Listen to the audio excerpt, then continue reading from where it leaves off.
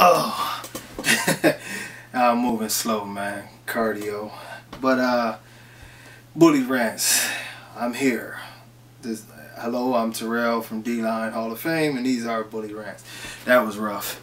Anyway, this one here is get a lot of questions about the moves that you should make in your program, how to build a strong program. This is my opinion. I always say that this is my opinion. This is the way I've been done. And there are previous rants that I say pretty much the similar thing, but I figure put a new one out. You have to be consistent. Not just consistent in the blood you use, but the type of dogs that you use. Genetics are a funny thing. It's more like analytics. It's all about the numbers adding up. You know, the percentages adding up. If you have, 90% of the dogs in your pedigree have large heads, it's a good chance your litter is going to come out with large heads. That the same thing goes with weak rears. If you have a high percentage of weak rears in your pedigree, there's a good chance you're going to come out with weak rears. Far too often we see people using this term fix. Fixing is not really a smart plan by any stretch of the imagination. You continuously put those same genes back into your dogs, and yeah, you might get a few to come out correct or with bigger rears if that was the problem, but you're still going to have that gene there, and eventually you just keep on weakening your gene pool, and you never get to the optimum place that you want to be on overall structure because you're sacrificing.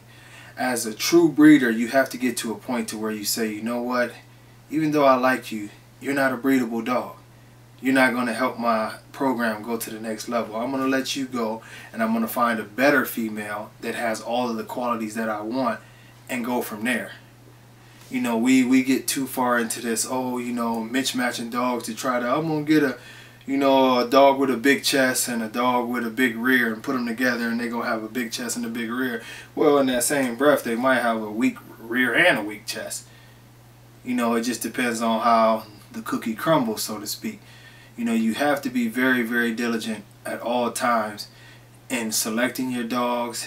And, sometimes if you're calling yourself a breeder, you're going to take some losses. I've had dogs that I loved, but I just couldn't, they didn't fit in a breeding program. They had too many qualities that I just didn't want. Whether it was too much of pit bull style, or if it was, a high rear or whatever. You have to let dogs go sometime in order to prove it. Just pet home them and you have to move forward and try to find the answer somewhere else. But one thing of reality that I've seen in nearly now 20 years of doing this thing is that good dogs can produce great dogs, and great dogs definitely can produce great dogs and good dogs, but you rarely have ever seen bad dogs produce a great dog. Sometimes they'll produce a good dog, but you've rarely seen, I haven't seen bad dogs produce a great dog. You have to stick to the script and really sort of just, have that tunnel vision. Because I see the things that go on around the bully community and all of the talk and all of that rhetoric that goes on. And most of that stuff is just garbage, man. I'm not even talking about exotics, but I'm talking about dogs that qualify as American bullies. The American bully right now is a very, very weak breed. A lot of very front-heavy dogs. The rears, I concur with what a few people say. The rears are just horrible now. The feet are not far behind. Now we're getting into this thing where dogs are having more and more wrinkles, and that's not supposed to be a characteristic. You have to stay away from those things if you want to be true to the breed, and if your plan is to have a 10-15 year run at this and have a real sustainable program that identifies with a certain look that you're aiming for. You'll never get that by constantly moving around and picking. When you see a person that has Dax in their yard, and they have Denzel in their yard, and they have Miyagi in their yard, and they have Kamali in their yard, and they're just looking for names. I'm just gonna be real. When you see people pulling in all of this stuff, different styles of dogs, XLs, this, that, they're looking for names. They're not really looking for dogs. They're not looking for a program. They're just looking to say, hey, I got a Kamali son. it's sad, really.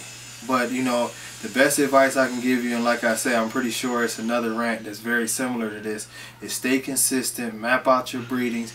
Don't just look at the pedigree, but be persistent and try to find out the weaknesses and the strengths in that pedigree and the dogs that were in there, and you'll see success. Good, like I say, good dogs can make great dogs. Bad dogs might make a good dog every now and then, but you'll never meet greatness. Thank you. See you on some new